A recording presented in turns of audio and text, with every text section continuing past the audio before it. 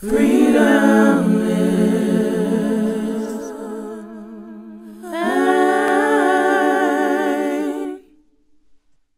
One day, I was sat in my room surfing the web when I came across a photograph that immediately caught my attention. The photo showed a young white woman in 19th century clothing posing for the camera with a serious expression on her face. What struck me the most about the image was the thick, dark tattoo on her chin. Who was this woman and what did the tattoo mean? Chances are you're probably asking the exact same thing, so allow me to tell you her incredible story. The woman in the photo was Olive Oatman, born in Illinois, America in 1837. She came from a Mormon family, and following a disagreement among the Mormon community, the family decided to follow religious leader James Brewster, whose followers were called Brewsterites.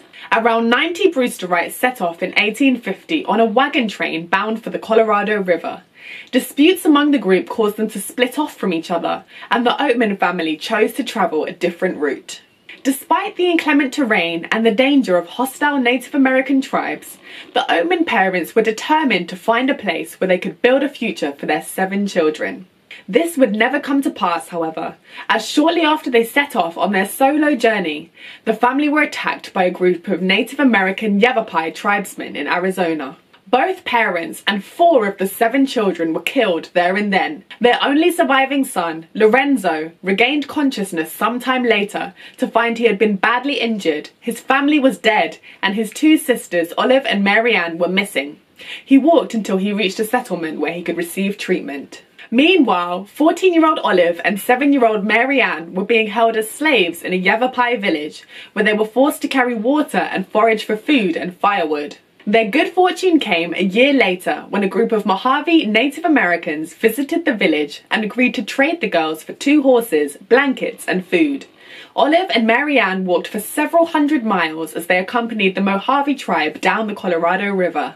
During their time with the Mojave, the girls were treated with much more kindness and affection than they had been treated by the Yavapai, and were adopted into the chief's family.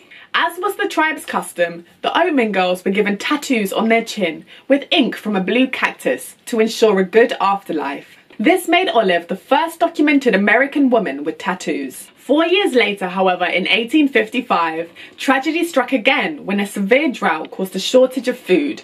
Many of the Mojave tribe died of starvation, as well as Olive's younger sister, Marianne. Meanwhile, Olive's surviving brother, Lorenzo, was still searching for his sisters and received a tip-off that they were living with the Mojave. The authorities at Fort Yuma sent a spokesperson several times to the Mojave tribe to negotiate Olive's return to white society, but they heavily resisted, despite being offered blankets and horses in exchange. The Mojave expressed great affection for Olive and did not want to let her go. However, the authorities at Yuma then threatened to attack the Mojave if they did not release Olive. Eventually, after much discussion, Olive and the Mojave agreed to these terms, and in 1856 she journeyed to Fort Yuma, where she was reunited with her surviving brother, Lorenzo. The following year, in 1857, Olive's biography was published entitled Life Among the Indians, The Captivity of the Oatman Girls. It became an instant bestseller. Olive moved to New York to do a promotional tour for the book, one of the few occasions she appeared in public without a veil covering her tattoo. Lorenzo and Olive were able to receive an education at the University of the Pacific, thanks to royalties from the book. In 1865, Olive married John Fairchild, who, similar to her, had lost his brother to an attack by Native Americans 10 years prior.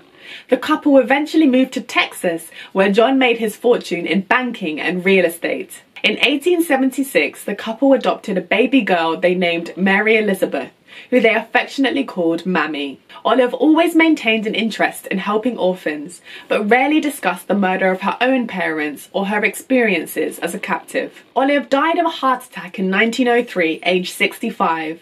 The town of Oatman in Arizona is named in her honor. Her legacy was revived in 2009 when a biography of her life was published called The Blue Tattoo, The Life of Olive Oatman.